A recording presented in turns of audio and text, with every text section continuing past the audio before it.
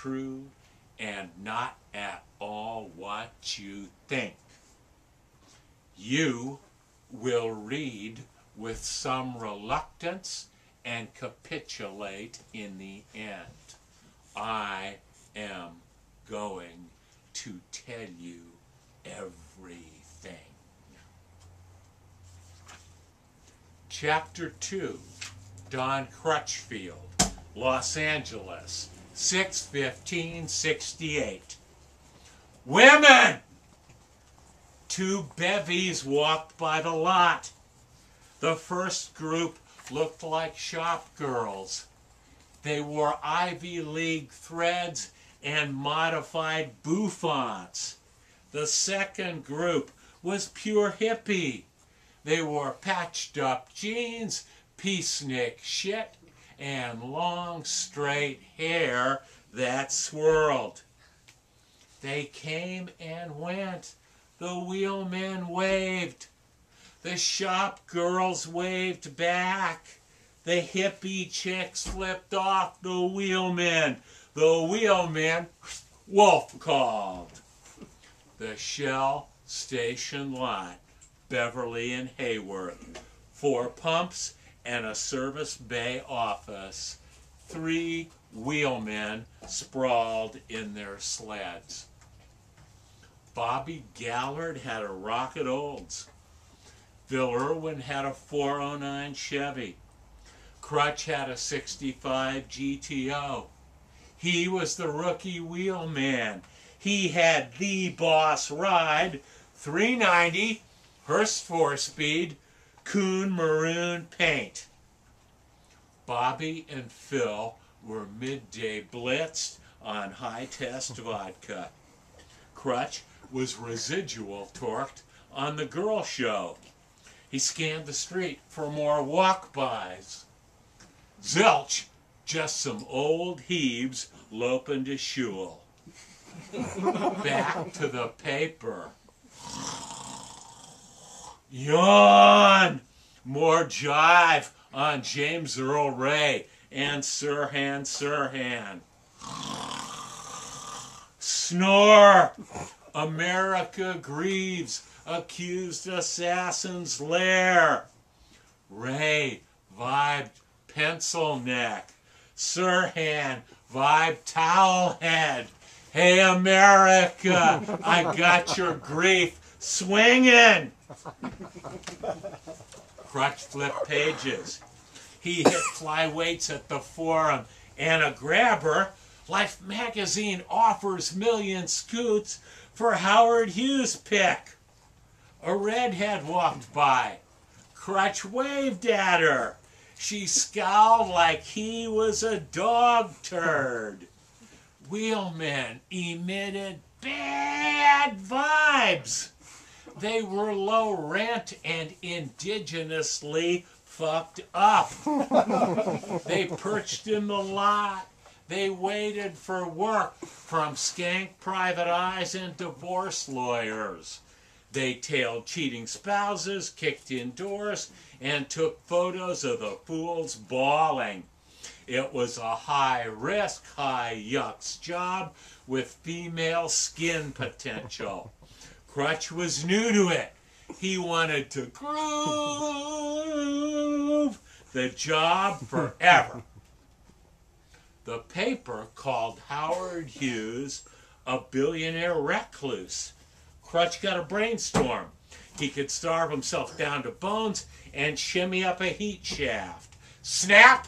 1 Polaroid and vamoose.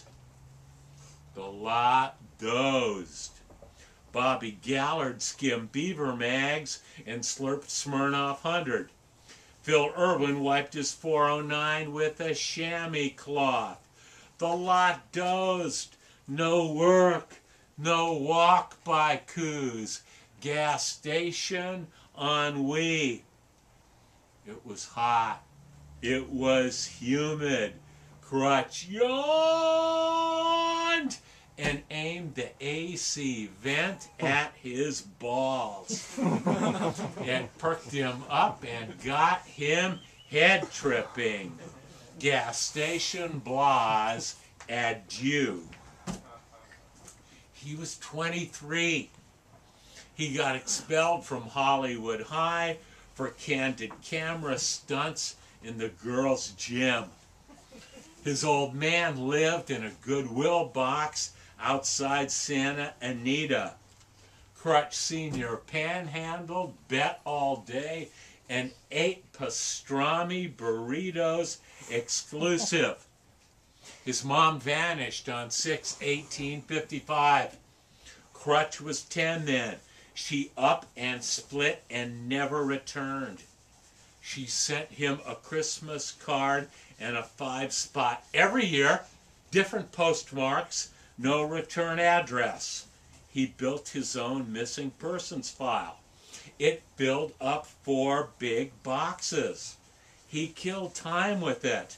He called around the country and ran PD checks, hospital checks, obit checks. He kicked off his quest in junior high school. Nothing. Margaret Woodard Crutchfield was still stone gone. The wheelman gig fell on his head. It happened like this. He kept up with his high school pal, Buzz Duber. Buzz shared his passion for pad prowls. Soft prowls like this.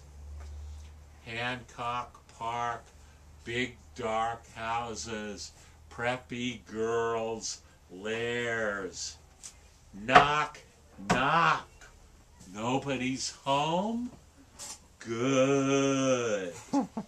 You enter undetectably. You carry a pen light. You dig some plush cribs. You walk through girls' bedrooms and exit with lingerie sets. He did it a few times with Buzz. He did it a lot by himself. Buzz's dad was Clyde Duber. Clyde was a big-time PI. He did divorce jobs and got celebs out of the shit. He installed college kids in left-wing groups and got them to rat out subversion. The fuzz popped Crutch on a panty prowl.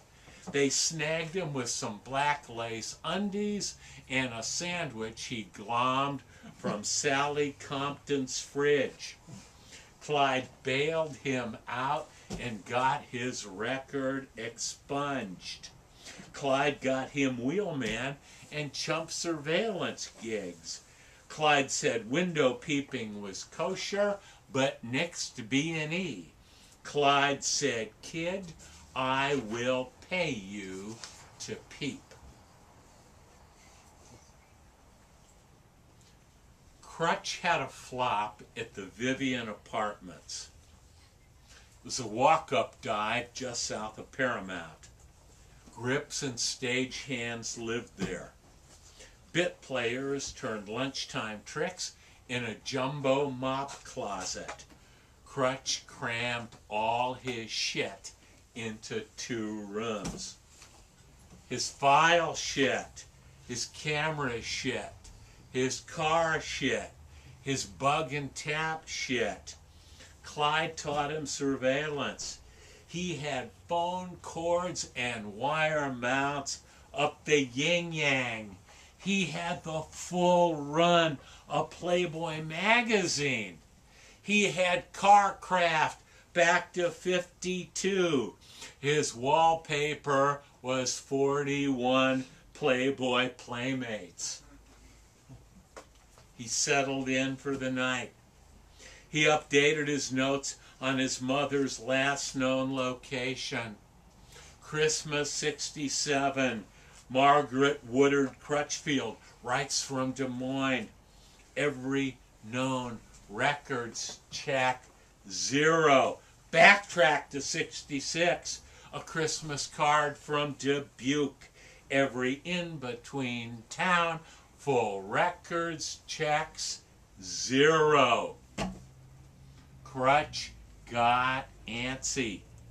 Buzz was who knows where, blitzed on who knows what.